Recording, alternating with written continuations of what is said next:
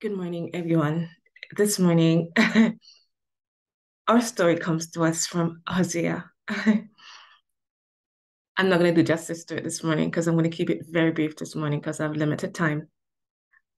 But I want you to get a gist that different types of shame in the Bible, and that whatever level and category your life find itself, because oftentimes we find ourselves in some sticky situation, and we find ourselves in some situation which we question God, and sometimes we did not listen. Some people will tell you that I shouldn't have married this person for different reason. But let's read into the story and hear what it says. The beginning of the word of God in Hosea 1 verse 2. And I'm reading from Hebrew. I had to go back and look at the Hebrew translation of this passage to make sure I get it right because I had my own big take on the story, and different authors have their own take on the story. And I'm glad my take was far-fetched from my as I translate through the text yesterday. At the beginning of the word of Yahweh by Hosea, and said to Hosea, instead of transliteration, so some of my word might sound off. Go take unto thee a wife of whoredom and children of whoredom. So it's the wife and children of whoredom. Okay? For the land hath committed great whoredom. So that would suggest that the children possibly were, or what we some people would call not cut to fit or jacket. It says, wife of whoredom and children of whoredom.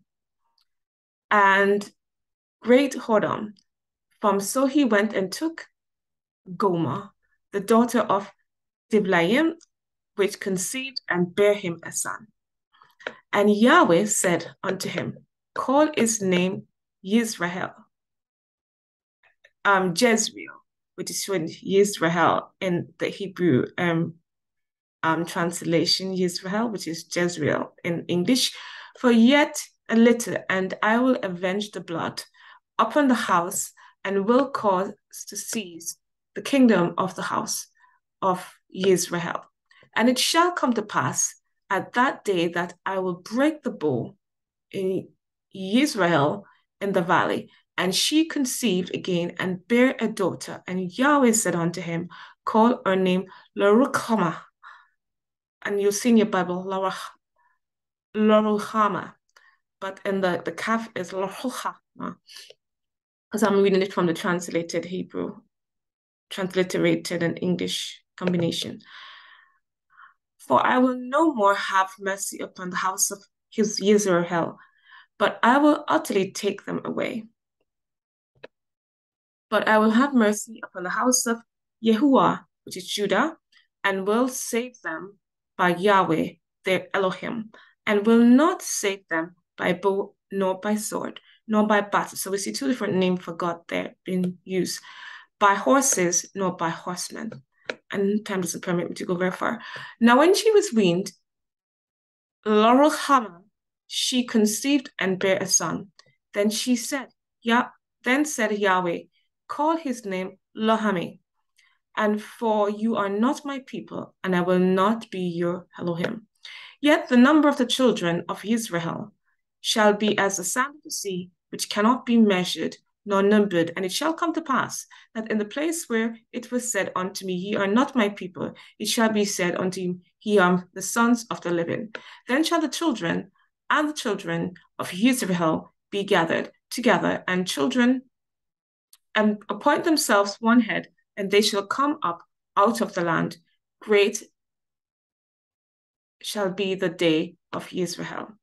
All right, so that's more the English and the transliteration version of my text.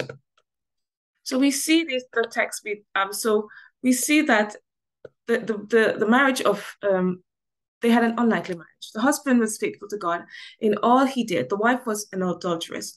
God told the man to marry her even though she lived in sin. In faith, he listened to God. This is a story of Hosea and Gomer, a story about unending love. We find a story about unending grace in a marriage and a life of disgrace and shame. Can you imagine what would have happened if a pastor just outright go and marry a prostitute? Hosea and Gomer's marriage wasn't easy. Gomer became dissatisfied, and the promiscuous that captivated Gomer before marrying Hosea consumed her even more afterward. Hosea reacted as anyone would. He was hurt, yet because of his relationship with the Lord, Hosea dealt tenderly with his wife. He pursued Gomer in the midst of her sin, saying, "You are to live with me many days. You must not be a prostitute or be intimate with any man, and I will behave the same way towards you." Hosea 3, verse 3. In the same way that Hosea showed grace to his wife, God shows grace to us. God loves us in spite of our sin. His love never fails and he will never change. Hosea and Gomer's relationship is a beautiful metaphor of God's relationship with his people.